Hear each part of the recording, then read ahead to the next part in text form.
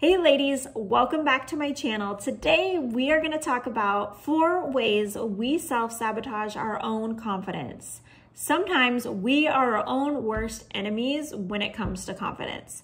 We can think that it's outside things that are affecting our confidence, which sometimes it can be, but oftentimes our worst enemy is ourselves and the way we talk to ourselves and our mind and how that affects how we interact in the world. So I wanted to share these 4 ways that are very practical. I've been working on some of them recently, or just like realizing that I need to work on some of these recently. So I hope that they are encouraging to you. The first way we self-sabotage our own confidence, and this is the recent thing I've been working on, is not putting ourselves together and dressing nicely to go out and about and run errands or whatever we're doing out in the world. How many times have we all done this exact scenario?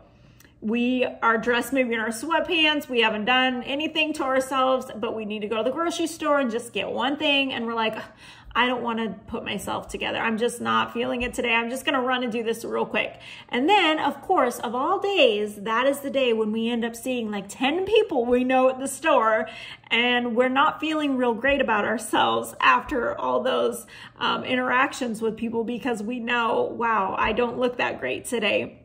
Now I don't want to make anyone feel bad with this point. If you dress very casual, maybe you don't like to wear makeup, maybe you're just more chill and in your upkeep of yourself, and this doesn't bother you, then just keep doing what you're doing. This is for women that genuinely would like to look nice and be put together, but let's be honest, what's the real reason we don't do this? I know for me, it's a lack of discipline. That's a root issue here. We don't want to be disciplined. We don't want to take the time to put ourselves together. So we self-sabotage our own confidence by going out and about and not feeling great about ourselves. I think today in our world, we're very casual. We're very laid back in what is kind of like appropriate for wearing out. Like anything goes pretty much. I mean, you can wear your pajama pants, you can wear whatever going out, but I think if this is bothering you, then it's something for us to be aware of. Like, okay, I'm going to try to take some time to put myself together. And sometimes that's going to be work, and it's going to require discipline and effort for me to do my hair, for me to put on a nicer outfit than something that is just mainly comfortable and convenient to wear. I'm going to take that time so that in my interactions with people, when I go out and about, I just feel more confident about myself. So try it out. Let me know what you think and if this helps your confidence. Number 2 way that we self-sabotage our own confidence is we put ourselves in a box and we limit ourselves to trying new things, to branching out, because often the real reason is we're afraid of failure. And that is, I know in my life, has been rooted in pride of not wanting to fail, not wanting to look bad, not wanting to not be great at something right away. What gives us the ability to try new things, to not be afraid of failing, is humility, of saying, like, it's okay if I fail. It's okay if other people see me fail because I'm trying something new, and that's just gonna go along the road of trying new things out. So don't limit yourself. If there's something that you wanted to try doing, give it a try. You never know if you're gonna like it until you actually try it, and maybe it will grow your confidence if you just take those first few steps to try something new. Okay, the number 3 way that we self-sabotage our own confidence is when it comes to our physical body. How often do we make ourselves be more underconfident by focusing on the physical traits of ourselves that we don't like, or the imperfections that we all have, right? All of us have imperfections. We focus more on that than celebrating the strengths that we have, celebrating the areas that we do like about ourselves.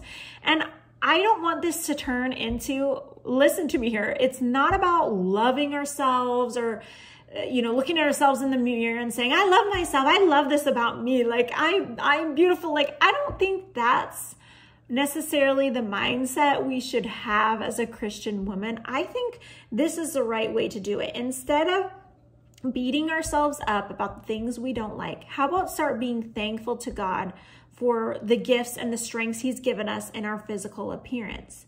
And even sometimes in the things that we don't love about ourselves, there is something we could find to be grateful for and thankful to the Lord in that area. For example, I've always struggled in my confidence over being more smaller busted, flatter chested, but there are some incredible benefits of being this way. One, I don't have to really worry about how I exercise. Like, I don't deal with aches and pains in my bust with exercising. Two, I don't have to worry about cleavage showing. Those are things I can genuinely be thankful for instead of just focusing on the things I don't like. Number 4 way that we self-sabotage our own confidence. And this is something that I have just scratched the surface and it relates a lot to our mental health. So if you struggle with anxiety, I think you'll relate to this a lot. It's not something I've found quite a solution to yet. If you have tips on this area, let me know. But I know that I self-sabotage my own confidence when I overthink things, when I overthink interactions, when I personalize things so much to myself when it comes to interactions with others. And I've realized the root of that often is being too self-focused. You know, it's when we overthink things. Oh, did I say the right thing? What if they interpreted this wrong? Or, oh, that person interacted a little weird. Like, does this person not want to hang out with me because they don't like me? Oh, maybe there's something wrong with me. Why do people not like me? It's like this rabbit trail we go down on of overthinking and over-personalizing everything, turning every situation and scenario into this big old thing where it's like all about ourselves. You're not going to be perfect in every interaction you have with people, okay? We can only do the best we can, and then we learn from those scenarios and how to interact in the future. And when it comes to over-personalizing things, we have to remind ourselves that not everyone's negative reaction to us is about us. Like, everyone's dealing with their own issues, their own trials, their own struggles. So if someone's unkind to us or says something different or maybe doesn't respond to an invitation we've invited them to, it's not always about us. If we go into interactions with other people as focusing on them, how can I love this person? When I go to church on Sunday, how can I serve people? Like, how can I be there for other people? Then I think we get less in our minds, in this trap of overthinking things when we're genuinely looking for opportunities of how God wants us to love and serve others and be there for other people. And also giving people the grace that we want to receive from them as well. Sometimes we can be so hard on people. Why did they say that? Why did they do that? We want grace for our hard days, for times when we maybe don't interact the best with other people or there's underlying issues. You know, there's been times over my struggle with anxiety where I felt like I didn't have energy to get together with people. And I still have to be very protective of my time with people. Well, I don't want people to think when I say I can't get together with them, oh, she must not like me. She must not want to hang out with me. I want people to have, give me the benefit of the doubt. So we have to give that to other people. And all I can say is, if you have tips on this, let me know in the comments below. But I think it comes down to going back to number 1, the point of discipline. I think it comes down to disciplining our minds and how we choose to think about scenarios and not going down those rabbit trails. And if we're struggling about something, praying about it. If we're worried about our interaction with somebody, praying about it.